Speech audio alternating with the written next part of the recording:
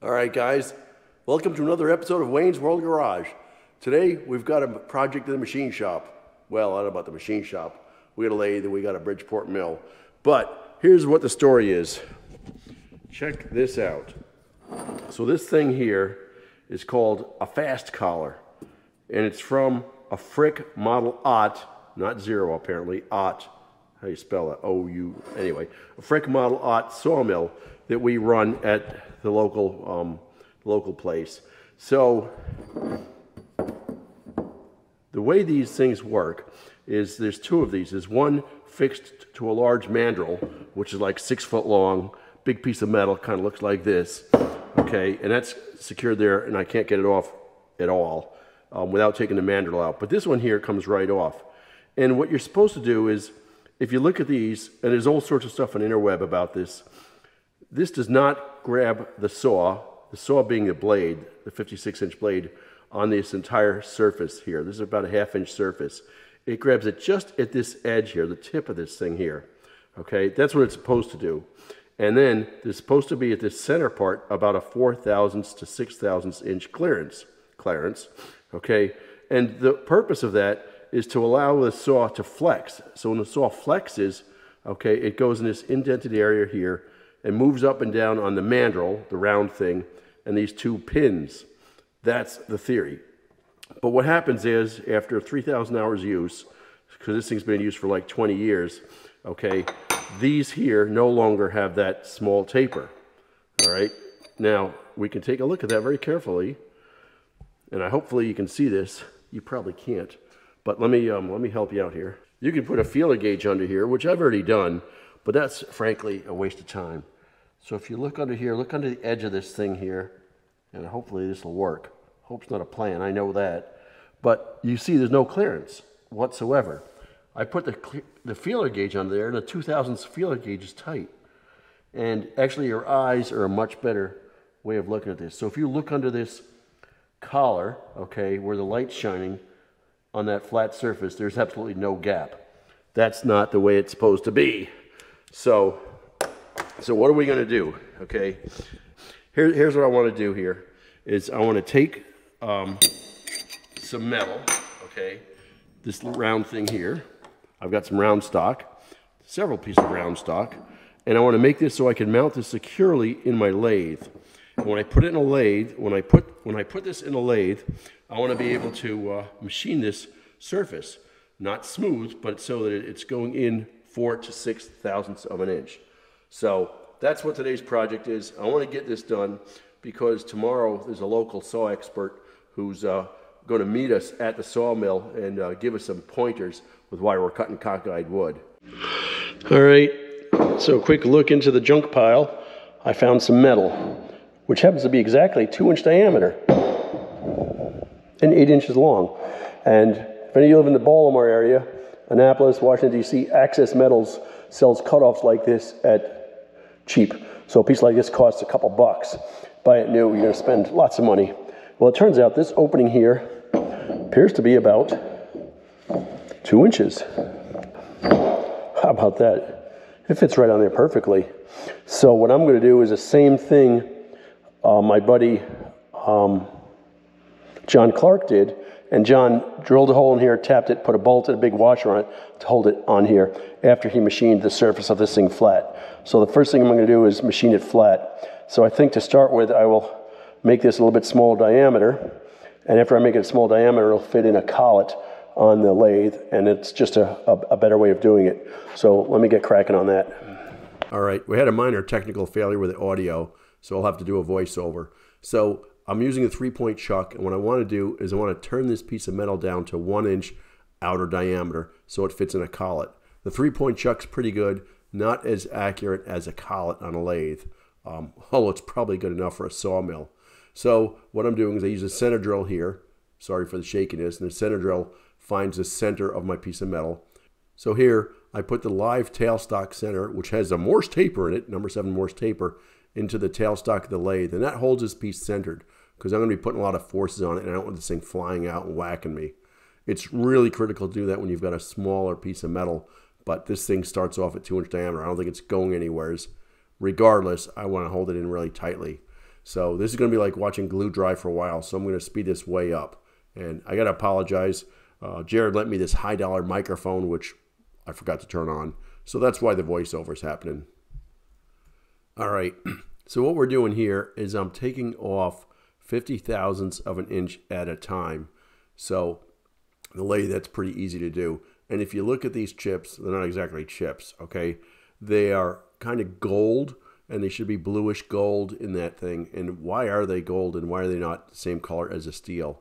Because they're getting hot. And that's exactly what I want. I want them to get hot, because when they get hot, they're taking heat away from the carbide and away from the metal. So that's on purpose.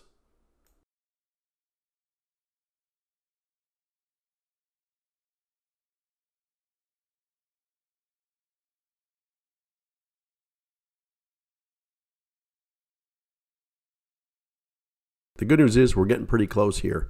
So the collet measures 1 inch inner diameter.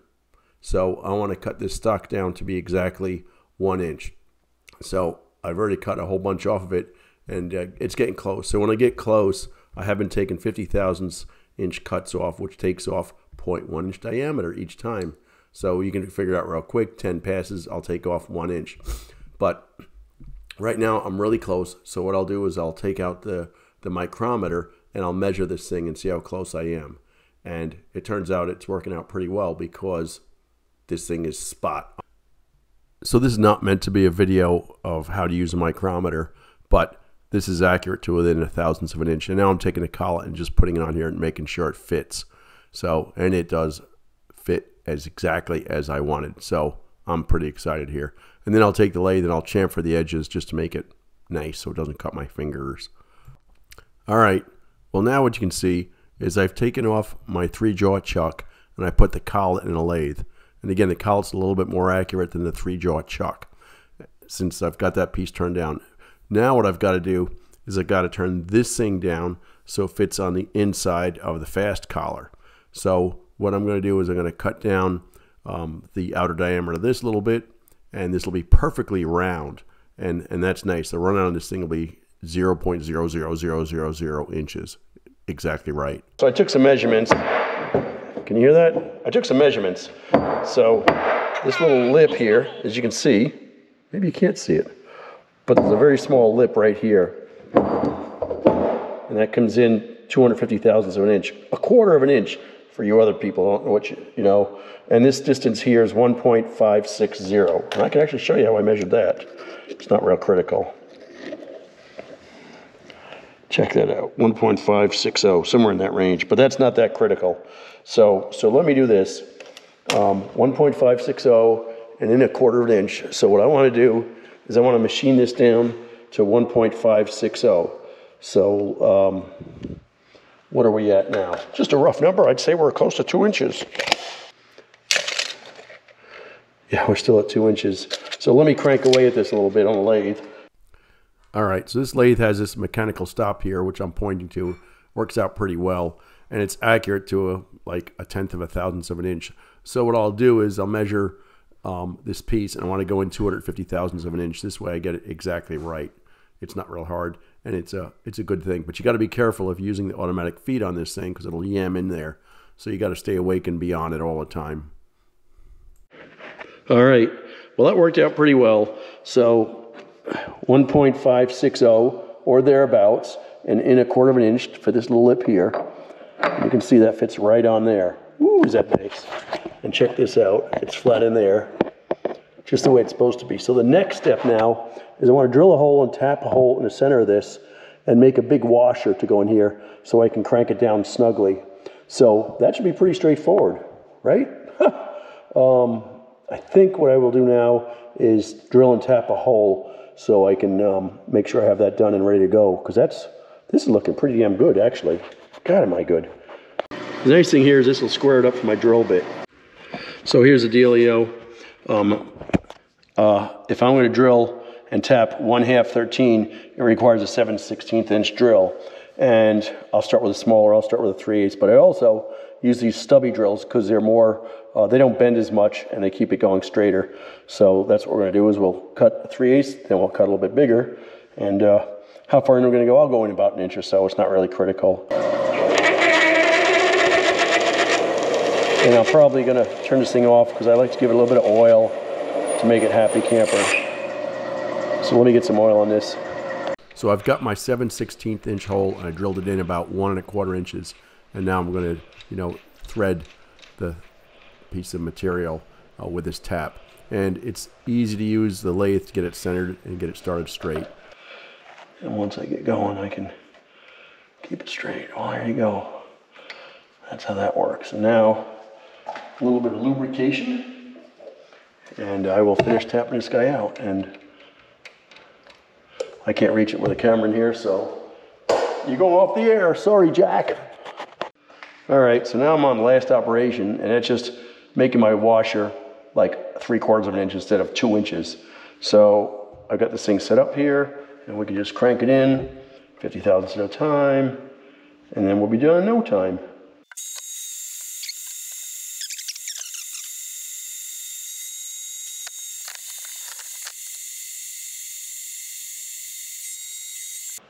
All right, well, here we are. We've got this thing finished now, and it worked out swimmingly well. So let me just show you what we have here.